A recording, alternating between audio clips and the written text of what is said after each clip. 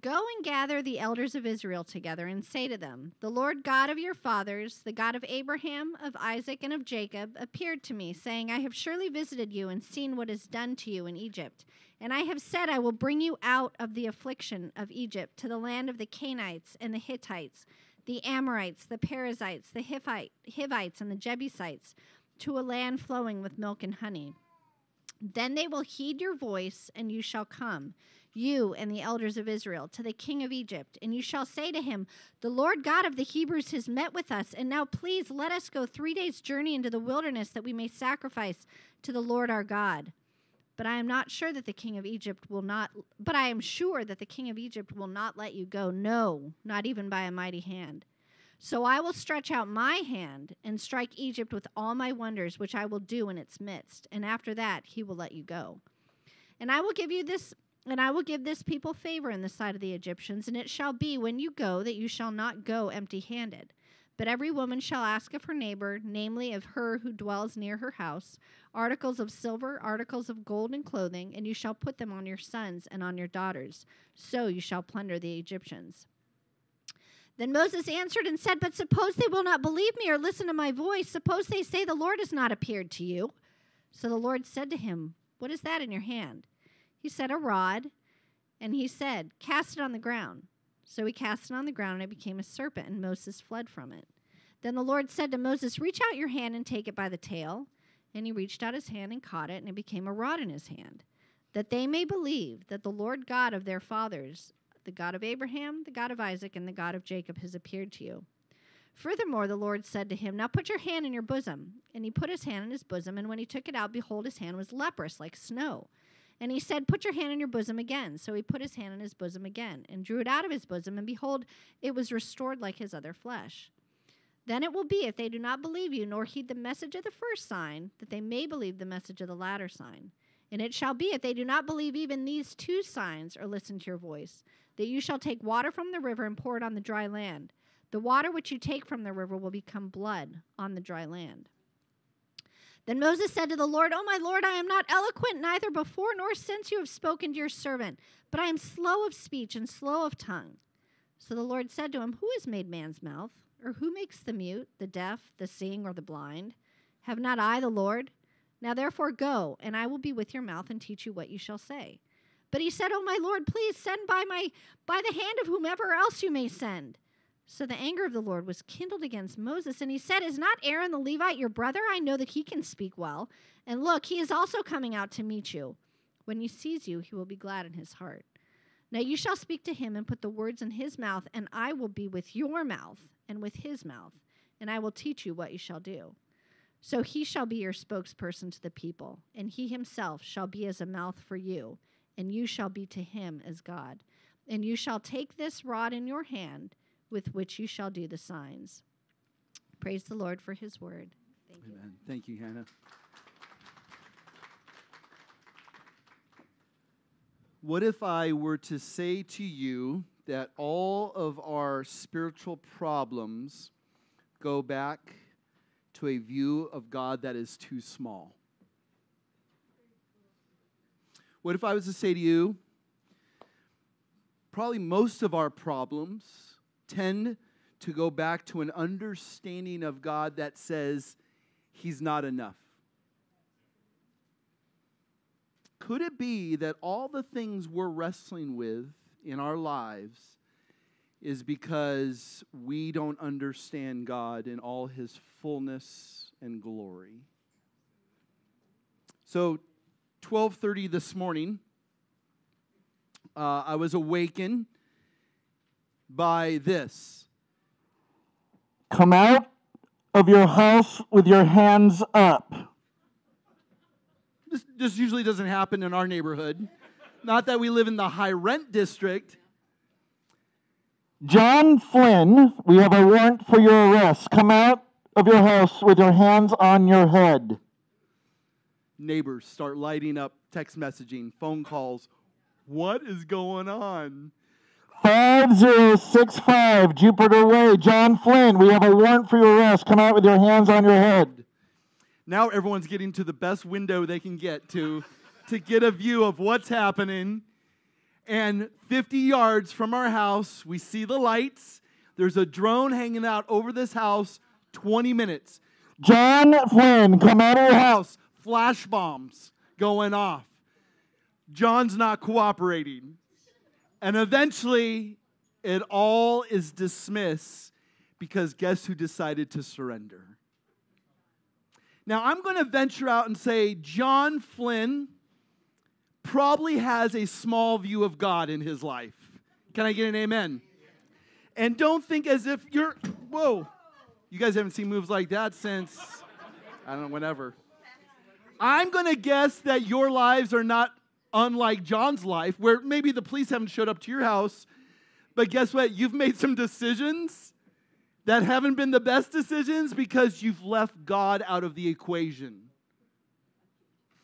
I've said it this way. We try to fill legitimate needs illegitimately. All of us hunger and thirst for something that only God can satisfy, but our problem is we stop so far less of God and we try to fill it with other stuff. And you know what ends up happening? Our world collapses on us. We fall short of what God desires to give us. We settle for less. So, John Flynn is not alone in his troubles and his difficulties. If you were to sit with John right now, we're probably downtown city jail, guessing. You know, John would say, yep, I did not want to be here. John, what's your understanding of God? Far too small. Far too small. This is why this passage in Exodus 3 is so important.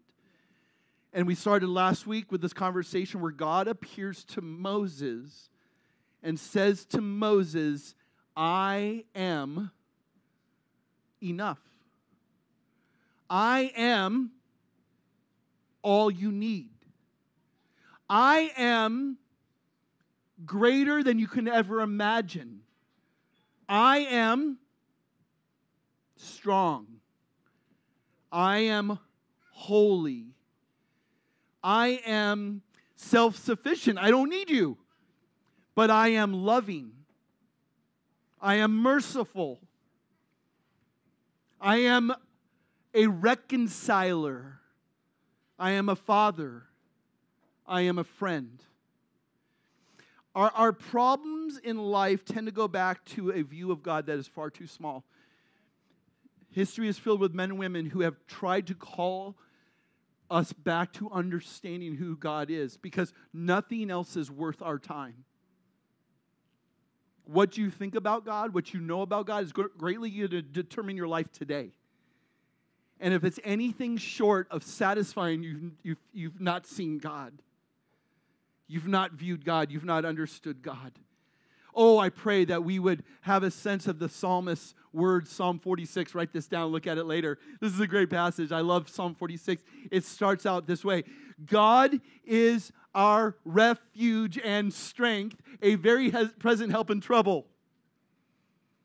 Though we will not fear, though the earth gives away, though the mountains be moved into the heart of the sea, though its waters roar and foam, though we look around us and there's a lot of tumultuous activity, though a pandemic tries to put fear into people, though political divisions continue to make people separate from one another, though I get sick and my body is wasting away, though I may face difficulties in my relationship with my wife or my children, though anything around me may fall apart and crash and collapse and be destroyed, I will find my refuge in you. And then later on in this psalm is where the psalmist says those famous words, be still and know that I am God.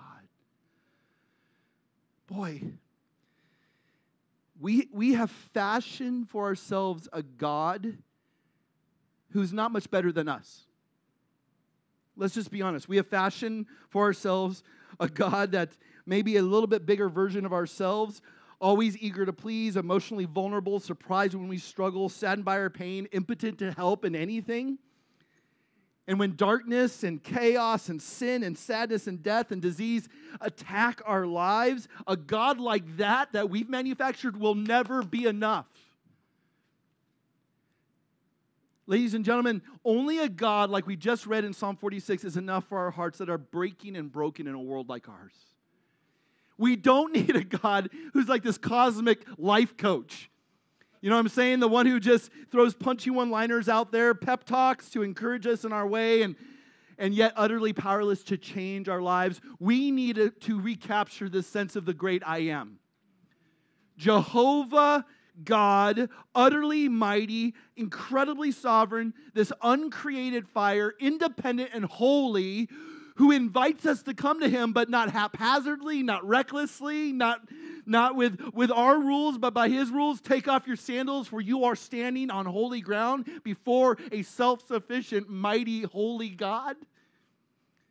I don't want your God. I want the God. Because this is the God who proves himself time and time again. You need me. And perhaps we've never felt that sense of desperation. John Flynn's feeling a sense of desperation perhaps this morning. But maybe some of us are not there yet. We haven't reached that point where the psalmist says in Psalm 42, my soul and my heart hungers and thirsts for you. Like the deer that pants for the water, so my soul longs for you. Have we even come to that place yet? God is talking to Moses and saying, Moses, before you need to know your plans for your life, you need to understand me. Before you venture out and just think that this is about you and you have no sense of direction, listen to me. Pay attention to me, know me. I'm going to give you a sentence, and I like this sentence. It was inspired by something else I read, but I put this together for us this morning. And a preacher always says, this preaches right here. This preaches. So this is our outline today, but let me give it to you in total. The plan of God will never lead you where the power of God won't enable you and the promises of God can't encourage you. How's this for a life motto? The plan of God, which is what will bring you the deepest joy and satisfaction, understanding his will, the plan of God will never lead you to where the power of God won't enable you. He will always give you the strength to do what he wants you to do. That's why sometimes God's plan seems crazy, it seems outlandish, it seems like it's so beyond us. And that's exactly where God wants to bring us, where we realize we can't, but he can. So the power of God will enable us, and while we're on this journey, the promises of God will encourage us. Because all the yes and amens and promises of God are the yes and amens in Jesus. And so this is what I want to tease out this morning. Now, full disclosure, we'll only get to plan and power, and we'll save promises for next time. So there's a to be continued, which means if the Lord should tarry and we come back together, we'll dive into the rest of this. But here we go. The plan, the power, the promises. Let's work through this. Chapter 3, Exodus, starting in verse 16. Now, we met Moses at the beginning of chapter 3 in a very insecure place. He is 40 years in the Midian wilderness, living in obscurity. Why? Because he has realized he's a failure. He is weak. He has made mistakes. Maybe he's a little bit harder on himself than he ought to be. Anyone else guilty of that? Yeah. And he's out tending sheep that don't even belong to him. They're his father-in-law's sheep. And he's in the backside of the Midian wilderness, living in obscurity and somewhat happy with that. And God interrupts him in that isolated place and says, I'm not done with you yet. Now remember, Moses started out pretty well. He says about himself, he was a good-looking guy. Beware of anyone who who talks like this, but he says he was a good-looking guy. He was born with a scepter in his hand because you remember Pharaoh adopted him into his household. He had all the things money could buy. He was guaranteed success. He could not fail because of the environment he was in. But the moment he ventured out to do what he believed God put on his heart, he did fail. And now he considers himself an abject failure and totally useless to God. Here's the good news. God finds him and says, I'm not done with you yet. Here's the good news for every single person in this room. God ain't done with you yet. You may have written yourself off because of some mistake, some failure. But the good news is, if you still have life and breath, God can still use you. And may I say, God still wants to use you. You just have to get past looking at yourself. Right? Self-absorption, preoccupation with you is going to hinder your walk with God. He's not done with any one of us, and I truly believe that. Amen? So what can we learn? Even as Moses works through his objections, imagine having no one objects to the Lord like Moses objects to the Lord. He's got 5 objections. We looked at 2 of them last week. Like, who am I? God's like, it doesn't matter who you are, but you want to talk about that? Okay, let's talk about that. Then he says, who are you? And God says, I am. And what I love about the I am statement found in verse 14, I am is more concerned, it's less concerned about name and more concerned about his being. He is everything. He is sovereign. He is majestic. He is holy. He is just. I mean, God is beyond our wildest imaginations, yet he chooses to disclose himself to us. And now we shift into some more objections as we start, and we talk about, first point, assurance of God's plan. And this is what we need to understand, is that God has a plan, and nothing or no one could thwart his plan. Here's the good news. God is sovereign. He's in control of all things, and nothing can stop the hand of the Lord. Look at verse 16 in Exodus 3. Here's what's amazing about this passage. God tells Moses exactly how things are going to play out. And Moses still challenges the Lord. Like, Moses, here's what's going to happen. It's like me saying to Max, in 2 hours, you're going to be sitting with a Subway sandwich, right? What do you like? A turkey with bacon on it? Sure, let's go with it. Turkey with bacon on it. Foot long, toasted, all the sauces. 2 hours from now, you're going to sit with a Subway sandwich, a bag of chips, and a Coke, and that's guaranteed to happen. And Max goes, no, it's not. And guess what? 2 hours from now, guess where Max is sitting? In Subway, eating that sandwich, right? It's a clear defiance of saying to the Lord, like, I don't know the future like God knows the future. I don't know if Max likes even Subway, right? He may choose Jimmy John's. I don't care. Who's hungry right now? I am just really stoking that fire right now. But here's the Lord God saying, Moses, here's how things are going to play out. Now, when the Lord is telling you about what the future holds, you better pay attention. Look at verse 16. Go ahead, Moses, and gather the elders of Israel together. These are the leaders of Israel who are under bondage in slavery for the past 400 plus years under the mighty hand of Egypt. You're to go to the spiritual leaders of Israel, Moses, gather them together and say, the Lord, the God, your fathers, the Lord, the God of Abraham, Isaac, and Jacob has appeared to me, saying, I am indeed concerned about you and what has been done to you in Egypt. So, listen to this. He's going to go to a group of people he hasn't seen in 40 years. Some of these people might recognize him, like, you're the dude who tried to step up and be our deliverer. And there are going to be people who don't even know him, right? All I know is that Moses is facing an uphill battle. Like, you're going to send me back to Israel. I'm supposed to gather the elders, and I'm supposed to tell them that the Lord spoke to me. You know, you do that today, people are like totally suspicious. There's a guy named Oral Roberts several years ago who said, the Lord told me that I need to collect $9 million in donations so I can buy myself a jet plane. And I'm sitting there going, He goes, and if I don't get $9 million, the Lord's going to strike me dead. I'm like, see you in eternity, Oral. Guess what? He got $10 million plus from people. Be wary of anyone tells you, the Lord told me this. Unless they connect it to Scripture. Here's how the Lord speaks. Through this. The Lord doesn't come to you. I wish. Look, trust me, I drive a 20-year-old car. I would love to drive a brand new Toyota 4Runner. As a matter of fact, I had a dream last night. And the Lord came. No, I'm not kidding.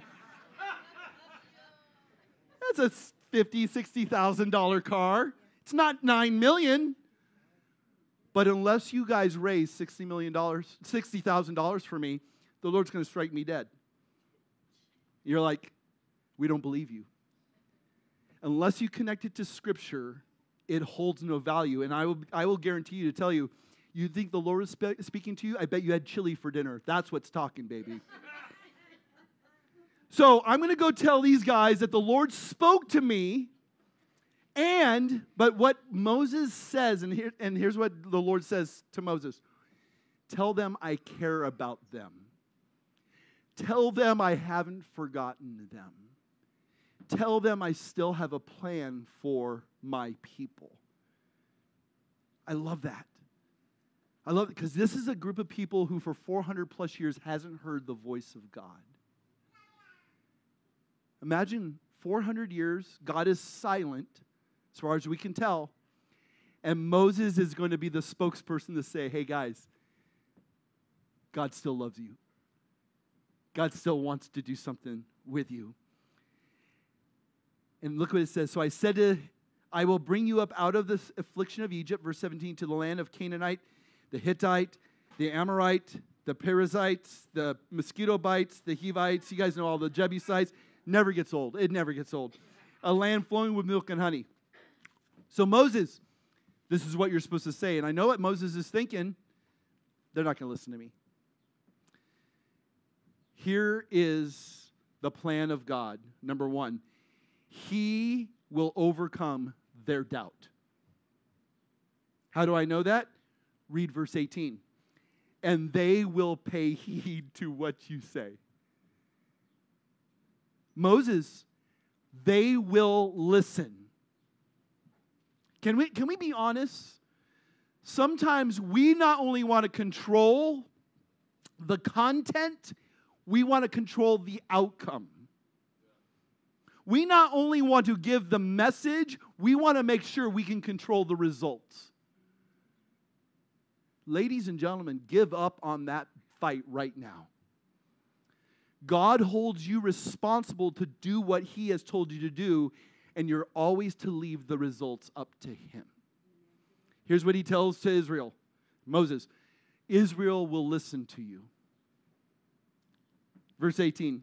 And you with the elders of Israel will come to the king of Egypt, i.e. Pharaoh, and you will say to him, the Lord, the God of the Hebrews, has met with us. So now please let us go a 3 days journey. You know what he's asking for there. Give us the 3-day lead time so I can lead my people out of here because they're done. But they're kind of masking in something more general, almost like, we just want to go on a little hike. Spend some time with our God. And that's exactly what he says, right? We want to go into the wilderness that we may sacrifice to the Lord our God. Can you give us 3 days to go worship God? I'm not saying we're coming back. He's not saying that. But look at verse 19. But I know that the king of Egypt will not permit you to go except under compulsion. I will tell you, Moses, that when you go to the king, he's not going to respond as quickly as Israel's going to respond to your message. But guess what will eventually happen? He will respond. Look at verse 20. So I will stretch out my hand and strike Egypt with all my miracles, i.e. plagues. We know what's going to come. But because of the hardness of Pharaoh's heart, which only God can overcome or God can affect change with, Pharaoh's going to be resistant. And I shall do in the midst of it, and after that, he will let you go. So something we need to understand. Sometimes God moves immediately, does what he says he's going to do. Sometimes God takes time. Right? There's no carte blanche general idea. Sometimes we can pray for something, and it seems like God answers that prayer immediately. Sometimes God hears our prayers, And we go 5 minutes, 5 hours, 5 days, 5 weeks, 5. Right? God will move at his clip. We just need to continue to trust him. Right? Moses, Pharaoh will change his heart, but it's not going to happen at the first ask. I will cause his heart to change. And I will grant this people, verse 21, favor in the sight of the Egyptians, and it shall be that when you go, you will not leave empty-handed. Ooh, this is interesting. Look at verse 22. But every woman shall ask of her neighbor, and the woman who lives in her house will take her on a shopping spree. That's what it says. They will leave with silver and gold and clothing, and you will put them on your sons and daughters. Thus you shall plunder the Egyptians. So, there's a plan to overcome Israel's doubt, and Moses will experience that right out of the gate. The elders will respond, and they'll join you. You'll go to Pharaoh, and you'll say, we want to take the people on a retreat. He will not let you go at that moment. But watch what my mighty hand will do. God is powerful enough to overcome Pharaoh's defiance. Right? So much so that Israel, Israel is going to leave blessed beyond their wildest imagination. Look at verse 22 real quick. Here's what God's saying. All those years working under severe hardship, I'm going to take care of Israel and make sure they get back pay. Now, this is not a violent scene, because you read the word plundering, and that's really not what's going on. Egyptian women will gladly give the Israelite women everything they want. How do I know that? Look at Exodus 12. Check this out. Exodus 12, verses 35 through 36. Moses says, the people of Israel had also done as Moses told them, for they had asked the Egyptians for silver, gold jewelry, and for clothing. And the Lord had given the people, Israel, favor in the sight of the Egyptians so that they let them have what they asked. Is that awesome or what? For some reason, God moved upon the Egyptian women's hearts and said, take all that you want and need. Two things that I think of when it comes to this scene here, which boy, I tell you, God is saying to these people, I want to make sure you get paid for all of the work you have done for Pharaoh.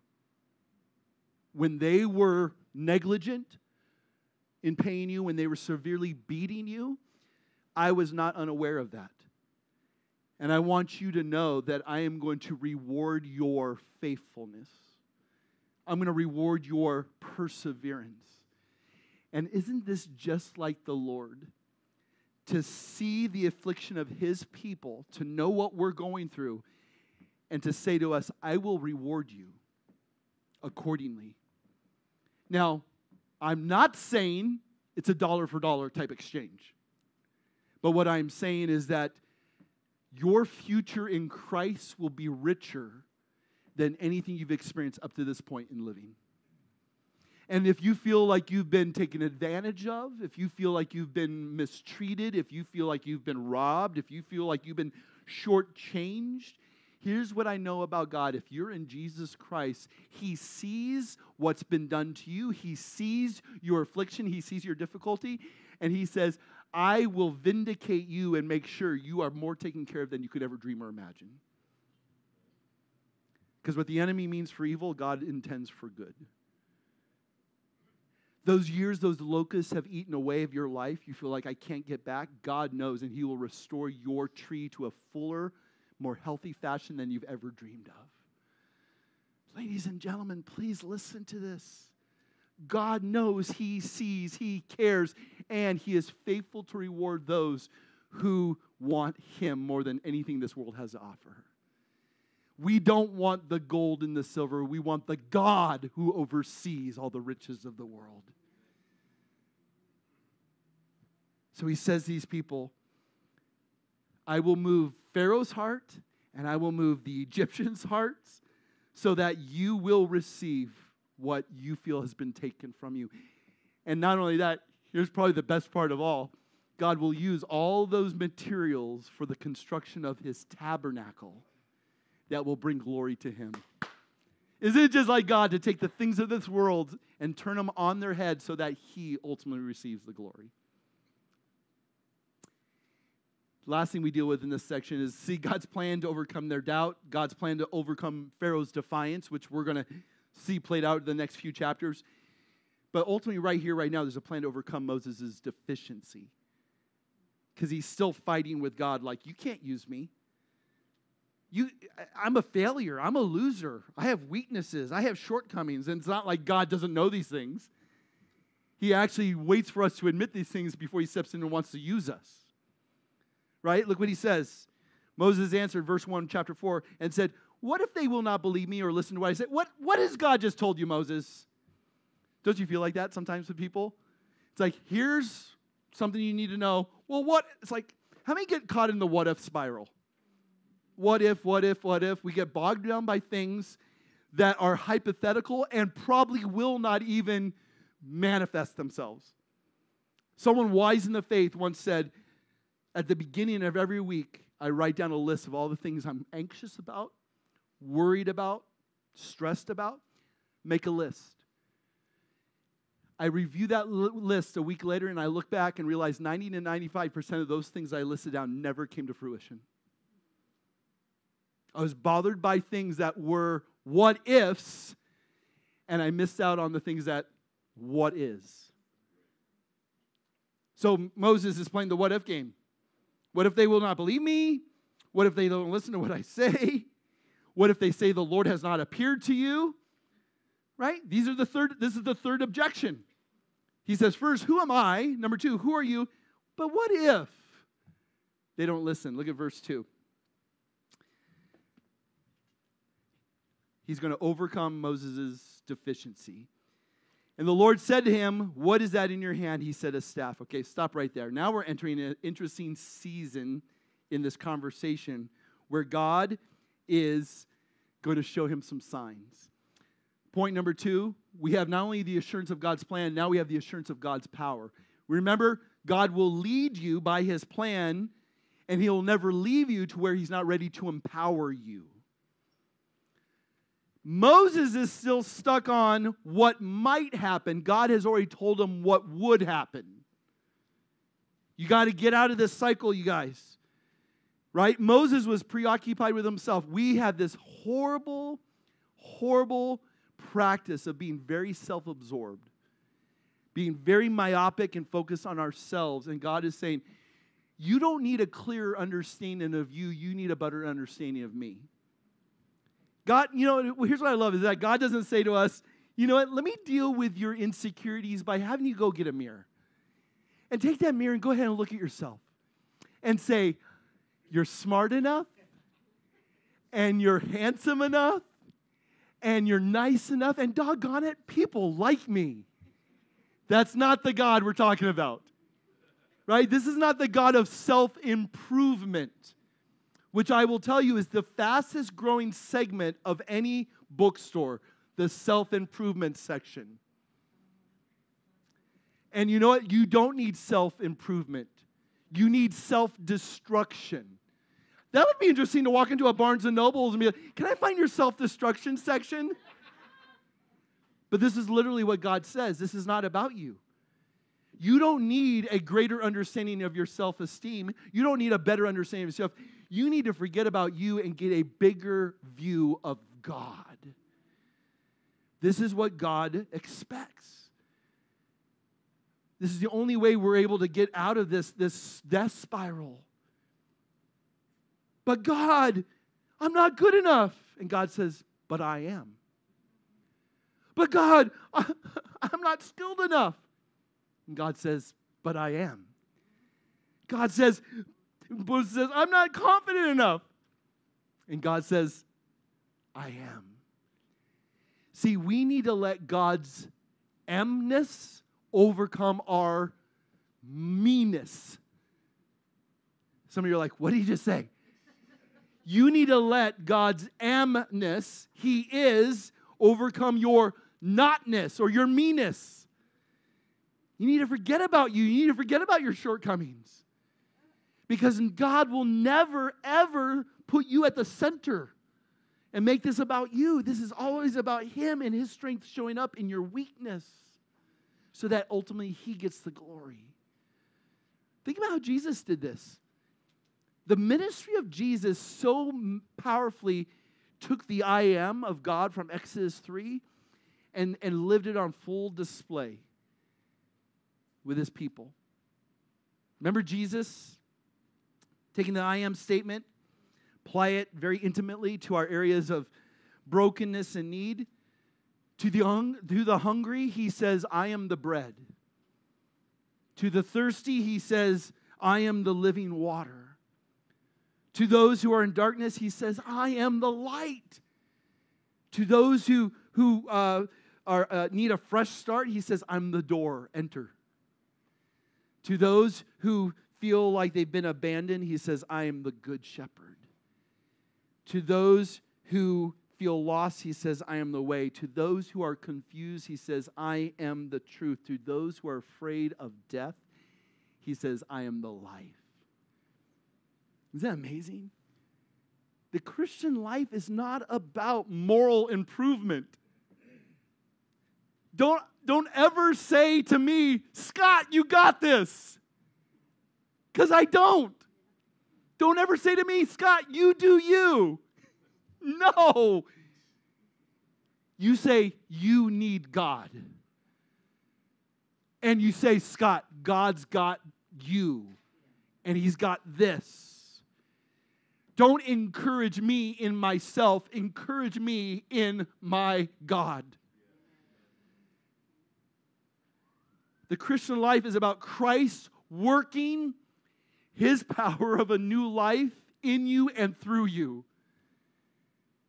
I have been crucified with Christ. It is no longer I who live.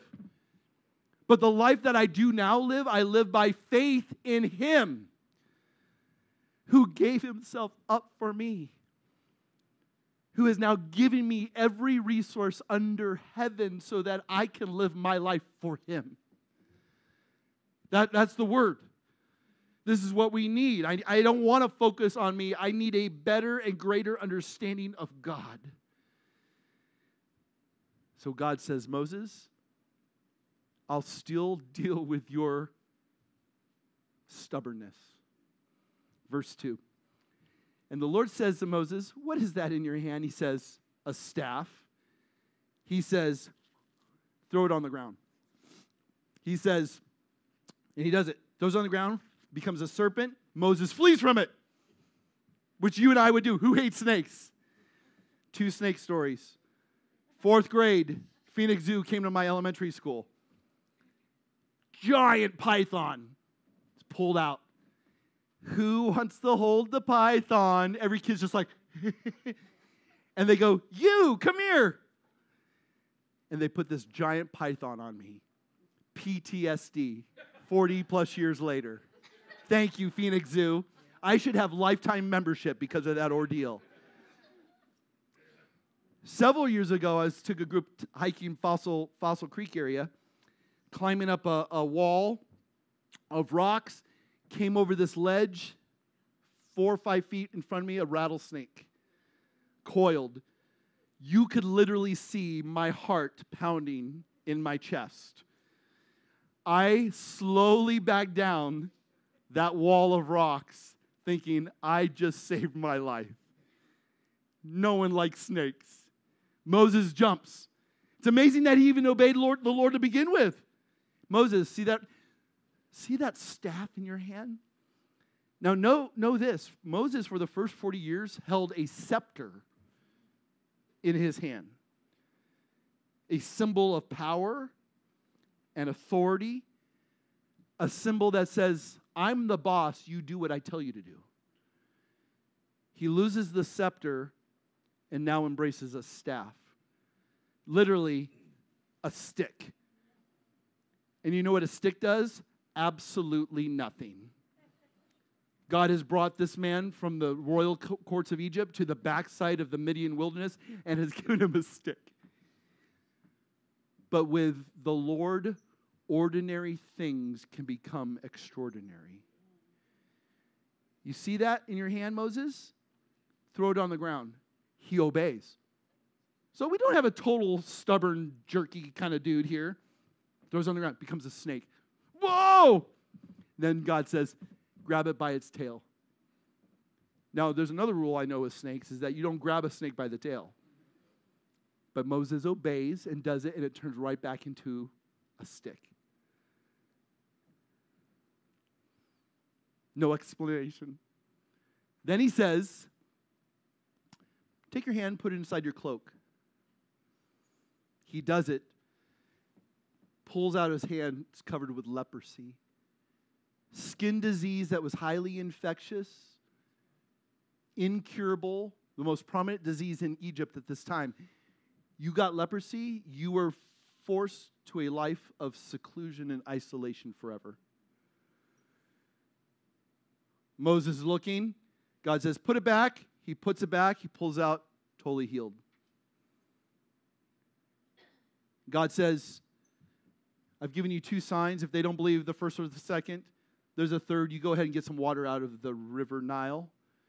Throw it on the ground, turn it to blood. Now we have to stop and go, is God looking for the next David Copperfield? Penn and Teller, David Blaine, I don't know who. Like, is he just looking for magicians here? No. God is showing Moses something powerful. That he has power in 3 areas. And we're not going to deal with the 4th area until next time, so we'll land the plane with this one. God is saying with the sign of the snake, I have authority over opposition. If you think about it, the spirit animal of the Egyptians was the snake. The cobra was part of the headdress of every pharaoh. The tombs and the artifacts of Egypt are covered with snakes all over the place. The snake represented the authority and power of Egypt, and God is saying, I am more powerful than them. And not only that, ladies and gentlemen, you go back to the garden, and the enemy of God in the garden to lead Adam and Eve astray was the serpent. And ultimately, God says there is enmity that exists between me and the serpent, but guess who in the end comes out victorious? Amen? God can overthrow any opposition either he or his people may face. Don't you know how this thing ends? God is victorious. I was saying this the first service. I was like, one of the things I kind of am bittersweet about is like, if on a Sunday, you know, my favorite sports team's playing and that happens during church, which I never forsake you guys in light of sports, just so you guys know. Even though you forsake me, and you know, I still love you and I forgive you. But what happens is, if I miss a game, it's recorded. And when it's recorded, it's already been finished. And now I have to just dodge people from telling me how it's ended until I watch it myself. But say the word slips out that says, your team won. I'm watching that game now with an entirely different mentality. Because with all the ups and downs, I'm a little bit calmer because I know how this thing ends. Versus not knowing how it ends and having my heart being torn to pieces. Ladies and gentlemen, I dare you to read the end of God's story. In the end, guess who wins? Come on, guys. We are more than conquerors in Christ. He is victor. His plan will prevail, and no one or nothing can thwart what the Lord has ordained. So Moses, what are you worried about? I am more powerful than Egypt. I am more powerful than any sickness or disease. Point number 1, I have authority over sickness. You think leprosy is more powerful than me? Oh, you're mistaken. I have the power to take something that is impure and weak, defiling, and renew it and restore it. Oh, Moses, you don't know about me. Not only do I have authority over opposition or authority over sickness, I have authority over creation. You see that big river out there? that the Egyptians worship. The Nile was their god. The Nile was their source of life. And God said, I don't want them worshiping that body of water. I want them to worship the creator of that water.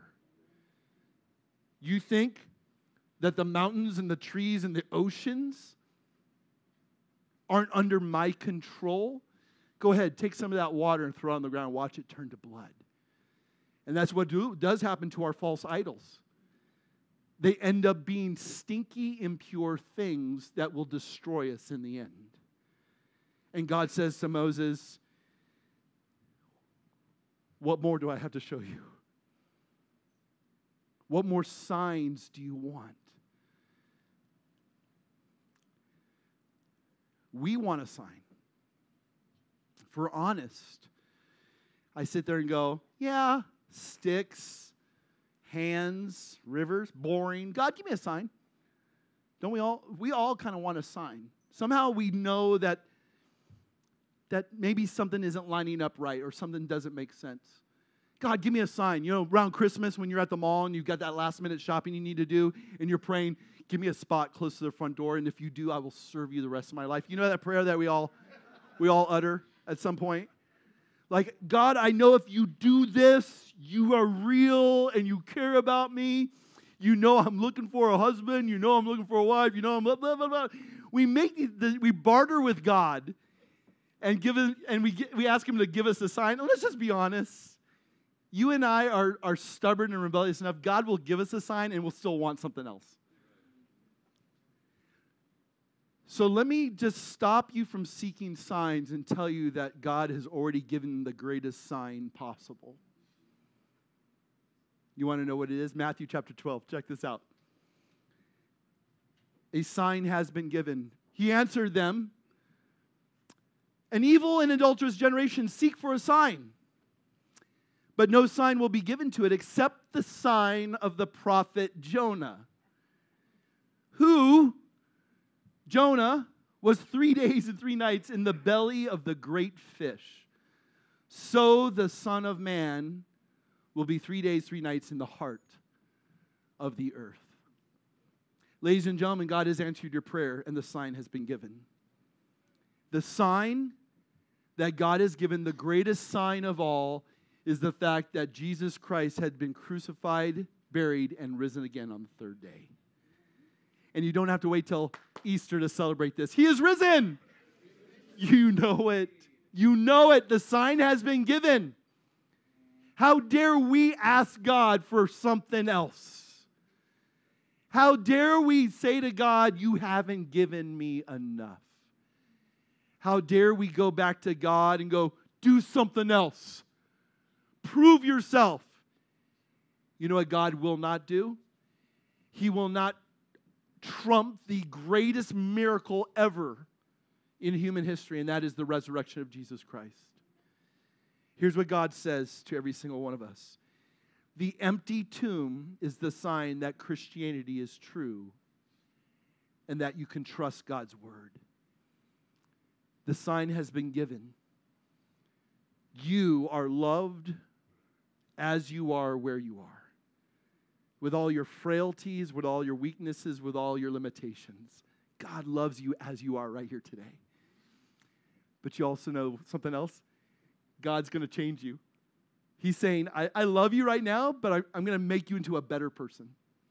Now, again, it's not moral improvement. It's a close walk with your heavenly Father by the power of the Spirit in the name of Jesus Christ, that your life is transformed and conformed into the image of Jesus.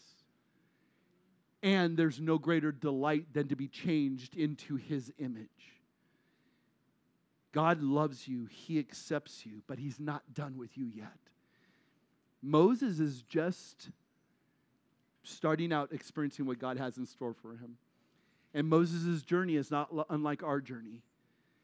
He's seeking us out in some obscure wilderness saying, come on, it's time to come out of isolation. It's kind of time to come out of loneliness. It's time to be a part of something bigger than you. And we're going to conclude this next time we're together. What God does in Moses' life over these next few verses is going to set him up for a lifetime of just getting to know this God who is too deep to ever understand, too kind to ever take for granted, and too loving to not be moved by and melted by. Do you know this Son, Jesus? Do you know him who is the way, the truth, and the life? There's no greater thing I can give you than that. Ladies and gentlemen, Christ is all you need. Why? Because Christ is all you'll have. Nothing else will measure up. And all God's people said, Moses, come out of the house with your hands on your head. We have a warrant for your arrest. Carson, come out of the house and surrender. We have a warrant for your arrest. David, come out of your house with your hands on your head. All of us will eventually hear the voice of God saying, you're guilty and you can't get out of this. Barricade yourself in your self-righteousness. Barricade yourself in your self-absorption. Barricade yourself in your self-sufficiency. And what's that going to get you? Nowhere. Until you hear God say, come to the end of yourself and know that I am all you'll ever need. You'll never be truly free in Christ Jesus. Amen. Let's stand, let's pray. Father, thank you for this beautiful day, celebrating the life change that you continue to bring about. Thank you for baptisms. Thank you for just the expression that we get to share in singing, to dive into your word. Lord, to walk alongside a guy like Moses and realize that we're not much different. We need you. We're nothing without you. But yet with you we have everything we need. That there's a joy and there's a satisfaction, there's a type of life that is offered by you to us that will never disappoint, never leave us short, never leave us empty, never leave us hungry. Lord, I pray, because I know this about myself. I'm naked, and I'm poor, and I'm weak, and I'm fragile. And there's nothing to this whole relationship with you that I'm able to bring except for a broken heart and bended knee. And say, I need you. Forgive me for my stubbornness. Forgive me for my reluctancy. And move my heart to trust and love the great I am. You are more than enough. You are more than sufficient. You are my everything. Remind us all of that as we journey together today. Guide our steps, and may our heart long for your glory and nothing else. Thank you for the gathering. Thank you for being our God. Thank you for giving us your Son, in whom those who believe have eternal life. What a great gift. And we pray this all in his name. Amen. May the Lord bless you and keep you. May the Lord lift his face toward you and give you his grace and peace forever and ever. Amen. Love you guys. Have a great day. See you soon.